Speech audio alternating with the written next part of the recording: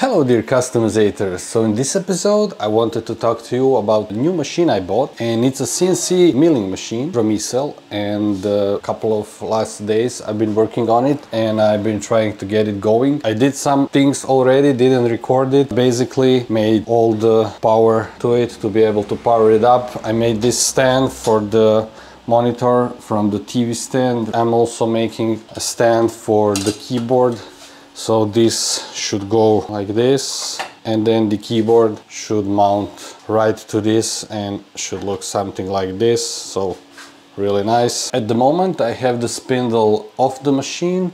The spindle is right here, and I want to try and measure how precise is the machine. So I put this measurement tool and I'm going to measure the table on all points to see if there is any deviation. And for the future I plan to upgrade the machine with this spindle, which is pretty huge compared to the original one, so a huge upgrade. As you can see, comparison. And also this spindle has a quick tool changer and you can quickly change the tools, and the CNC machine should be able to change the tool by itself. This is something I will do in the future upgrade. So first thing, turning it on, and this is how the software looks. And what I need to do now is to release this emergency off, click this to turn on the machine. And then I need to click reset right here. So now the machine is ready to be activated. And now I can control the axis with these arrow keys. As you can see, it moves in all directions. If I want to move it faster, I can click shift key and then arrow keys to move it faster. With page up, page down, I can move the spindle up and down. Yeah, basically with this I can do these simple operations of measuring this table. So that's what I'm going to do now to see how flat is this table compared to the CNC axis. Alright, so the first thing I did was measuring the end points of the table. So I moved the axis to all four corners and centered the table.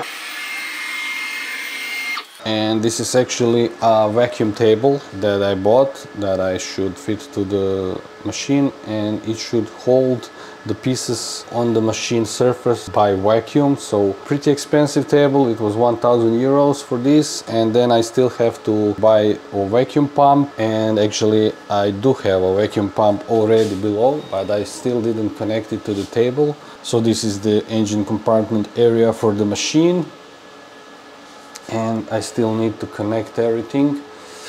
But for now I would just like to mount this table. Yeah, I centered it. Now I know where it needs to go. Now I will remove it and I will measure the points where the table will be fixated to. But before I move it, I'm just going to mark where the table sits, so I know all the points I need to measure to make the table super flat.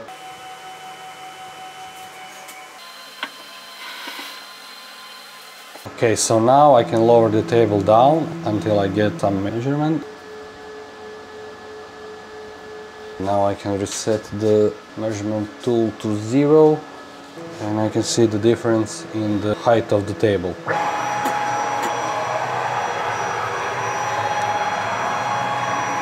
So this side looks pretty good, 0.02 millimeters.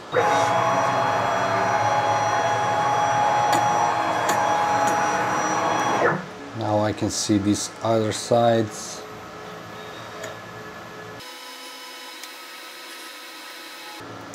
So you can see that in this direction it goes a bit upwards.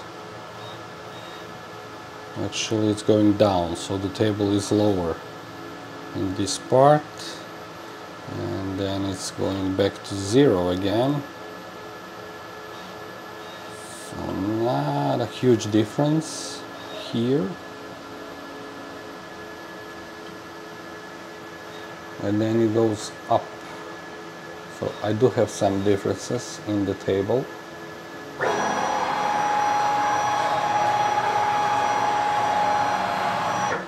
not as flat as I would like it to be, so I probably should do something about it. So the table is 0.1 millimeters lower here, so my idea is just to put some tape here, and for this I have this Captain tape that is exactly 0.1 millimeters, and if I put it here and the table will be fixated at this point, hopefully it will help keeping the vacuum table level. So this is just my idea. I don't know if this will work. Let's just see. So I had 0.1, and now if I return the spindle back, I have 0.15. Okay, so this is actually 0.05 millimeters thickness. So with this I can level the table on all the mounting points for the vacuum table. As this is going to be such a huge and long process, I'm probably not going to record it and just going to continue when I'm finished with the result. And while I was doing this, these final pieces were 3D printed, and now I can finally mount my keyboards. And after some fine adjustment, this is how it works. Nice. Alright, so this is where I'm at now. I think this is now done. I have probably difference around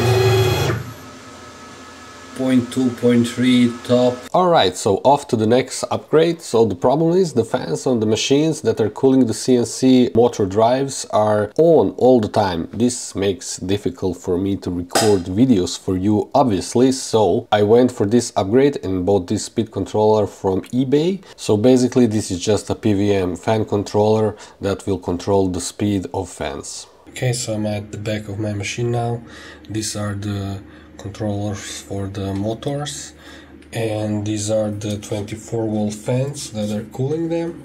And I simply disconnected these wires from the fans and put them through this PWM controller. This is the power supply for the fans, 24 volt. And now I suppose this is the first start. I hope it will work. So this is the fan from this that started and stopped right now. This is the spindle controller. Fans are off, and if I heat it up with my finger, the fans start to accelerate, and if I heat it up even more with the lighter, they are ramping up.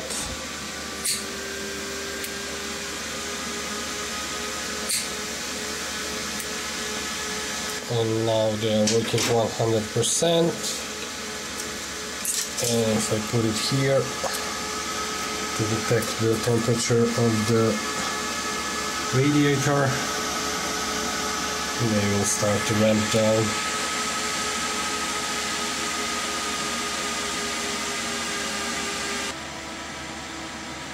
And I think they finally will be shutting off.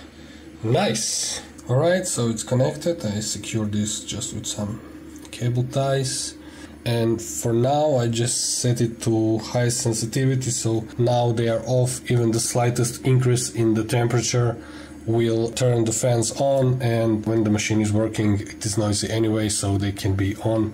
Okay, so I'm here now, and I think you can hear me a little bit better now that the fan noise is gone. And if you want to compare, just check the first part of this video. And if you made it this far in this video, it means you are really a CNC fan, so I need to congratulate you on that. You are just like me, very big fan of machining. And before we go to machining, there's just one more thing I want to do, and it has to do with this fourth axis. And yeah, let's see the problem I found with this axis and how I dealt with it. So the problem was that this axis had some play in it, as you can see right here, and to deal with this I had to find out what is happening beneath the cover. So after removing it, I found out that the belt was not tensioned enough, and it was like this pulley for the belt was not quite correct in size, And to deal with this, I just removed the motor and I just made some slots out of these holes so I could tension the motor properly. And after tensioning it, the play was gone, and I guess that was all that it took to alleviate this problem. Alright, and now on to machining. So this was the first time I got to use the vacuum table. So this is the stencil I made by 3D printing, and this is for me to more easily visualize what I need to cut out from this aluminum piece. And this also enables me to see where the cuts will be, and I am able to position these rubbers that will hold this part on the vacuum table. So you need to put the rubbers where the CNC router will not be milling, so it doesn't cut into the rubber. So I just thought this 3D printing method could be a cool method to achieve this. And here you can see the hole on the vacuum table that will be used to suck the air from this part of the table. And this is the aluminum block out of which I'm going to mill out this part. And again, I can use the 3D printed stencil to find the center. Of course, this can be done using the 3D probe for the CNC, but at this time I still don't have it. So as you can see, there's a hole in the center of the 3D printed part, and I need to align this hole with the milling bit, and then I can center the aluminum part to make sure that I have enough material to cut out the part. And now I just need to screw this vacuum tube in the right place, and now you can see the vacuum in action.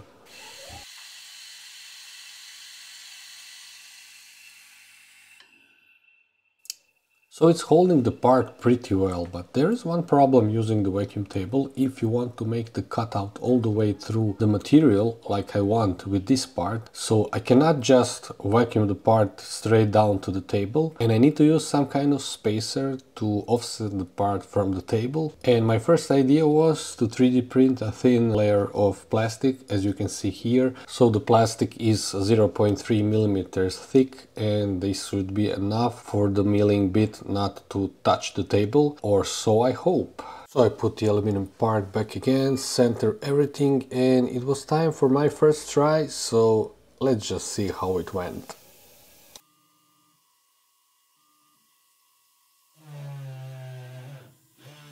And as you can see, it's a major fail, and mostly it's because of the wrong setting of the depth that the milling bit will go, and also the wrong speed of the spindle. And as you could have seen, the part moved, and this was also due to these 3D printed spacers that I made. And the problem is that plastic just does not provide enough friction. So my second idea was to use sandpaper, and I just glued two pieces together so I have the rough side of the paper on both sides, and this should provide enough friction to hold the part in place. I also adjusted the CNC program a bit so that the CNC mill doesn't go that deep into the part. So let's try again.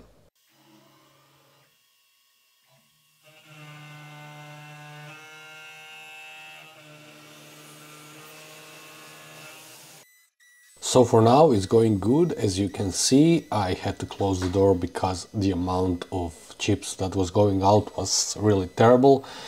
So for now everything is going great, and I really enjoyed watching the machine work for the first time. And I was thinking this is going to be it, the part is going to be successfully milled out, but then this happened.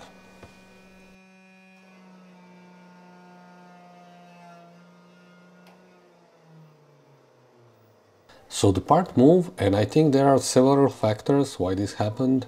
I think the first one was that I was cooling this part with the special solvent for the CNC, and eventually this cooling solution found its way to the sandpaper I glued together and basically dissolved it, so the friction was gone. The second thing I think did not help is that the spindle speed was still not good, and the feed rate was probably not good. I also noticed while editing this video that my compressor turned on just as the spindle slowed down, so probably the voltage drop from the compressor turning on caused the spindle to lose a bit of RPM, so that caused the part to slip down. In the end, I was able to save this part because the CNC went almost all the way, and the material that was left was so thin that I was able to basically rip it off with my hands. So I'm ending this video with the failure, but you know, You learn as you go, and I also hope you could learn something from this video and from some methods I use to create this part. Anyways, there will be more videos about this CNC milling machine and upgrades I'm going to make. There will be also a lot more parts and hopefully more successful use of the machine, so definitely stay tuned and stay customized.